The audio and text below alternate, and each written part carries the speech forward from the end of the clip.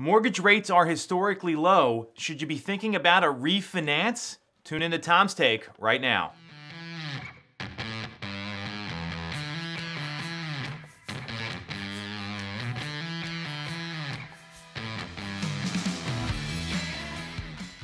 So we're in the middle of February. Historically low mortgage rates, 3.5% plus or minus on a 30-year fixed loan. So if you're thinking about buying, obviously your affordability is higher than ever. If you're thinking about selling, that means buyers can pay more for your home with the same payment. We've got all that covered. The question enough people aren't asking is, when does it make sense to consider a refinance? So there's really three questions you should be asking yourself when you look at your current loan versus what's going to happen if you decide to do a refi. The first is your existing rate going to be at least a 0.5 point lower if you decide to refinance? So 0.5%. Years ago, people said if you're not adjusting your mortgage rate by 1 to 2%, it didn't make sense to refinance. Now with these historically low mortgage rates, you've got to decide if the savings is going to be worth it. And you have to look at what you're actually saving on your monthly payment. So that 0.5% is the general rule of thumb. So if you're at a 4.25% rate now and you can get down to 3.5%, yeah, that probably makes a lot of sense. If you're at a 3.625 rate, so 3 5/8 going down to 3.5, probably doesn't make sense. So look at the delta between your existing rate and the new rate you'd be able to lock in. That's going to be your first question to determine if a refinance makes sense.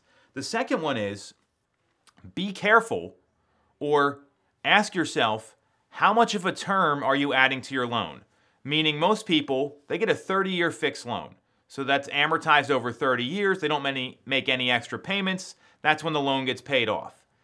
When people refinance, typically they're already into the term of the loan.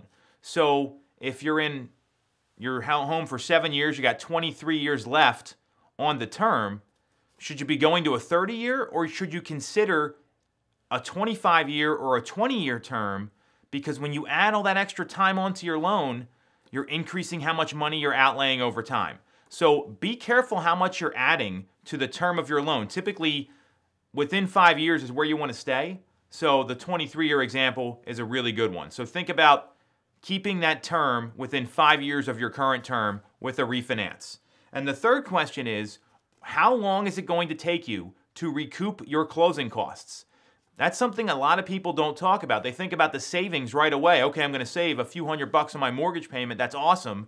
Now I can go do this, this, and this, and they have that money allotted for different things. The elephant in the room is that it costs money to close. So a really great way to look at this is see how long it's going to take you to recoup those costs. You take the amount of the closing costs and you divide it by your monthly savings. So let's say you're saving $200 a month and it costs you 10 grand to close. You do that, that tells you how many payments you're going to have to make before you recoup those costs. So the general rule of thumb, again, is it shouldn't take you that long to recoup your closing costs. So once you analyze it that way, is the drop in rate going to be at least a 0.5%? How much time are you adding to the term of the existing loan? And how long is it going to take you to recoup your closing costs? Then you're going to have a definitive answer of if refinancing your loan makes sense or not.